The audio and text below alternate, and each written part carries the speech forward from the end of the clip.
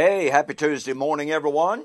My name is Don K. Preston. I am the president of Preterist Research Institute of Ardmore, Oklahoma. This is number 21 in our study of 1 Corinthians 15 and the resurrection.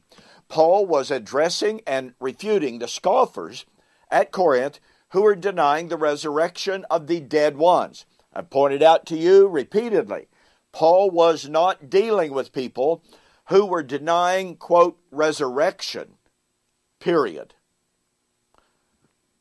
They did not deny the resurrection of Jesus. They did not deny their own resurrection. They did not deny the resurrection of Christians who had died.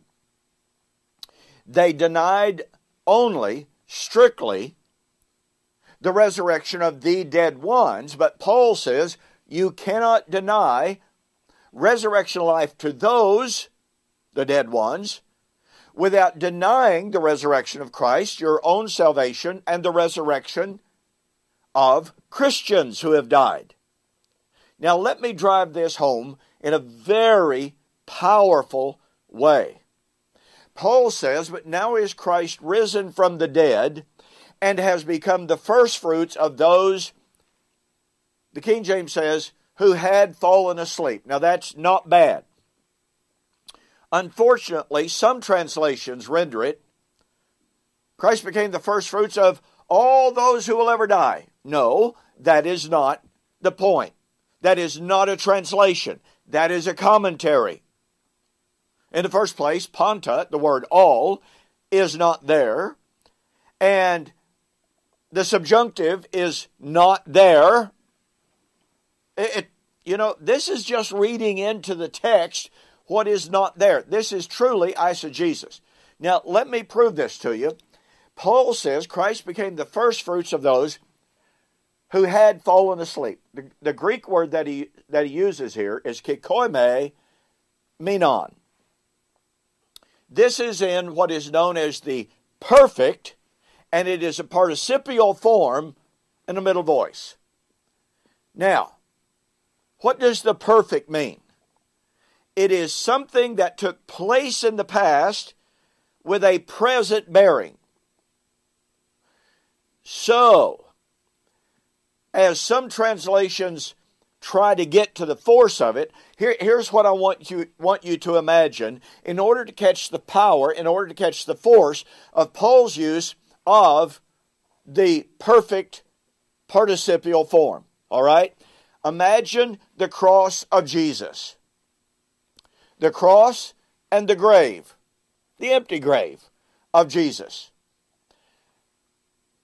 The scoffers were not denying that those after the cross would receive salvation. They believed that they, who came after the cross, were saved. They believed that Christians who had died after the cross had not perished. This is the force of the perfect participle form. Here's the cross and the empty grave. Jesus came up out from among these people. Out from among. That's the force of the Greek. Jesus' resurrection was out from among the dead ones. Which means, of course, he wasn't resurrected out from among Christian dead. There were no Christians. None had died. But Jesus Christ was the first to be raised out from among those who had died before him. It is this group over here that the scoffers are saying, no resurrection life. And remember, I've already shared with you that Paul, although physical death is certainly there, that is not where Paul's theological focus lies, because, as I've shared with you, Paul 10 times uses either the present active indicative or the present passive indicative to say that those dead ones who had died before Jesus were being raised. Well, let me reiterate this point.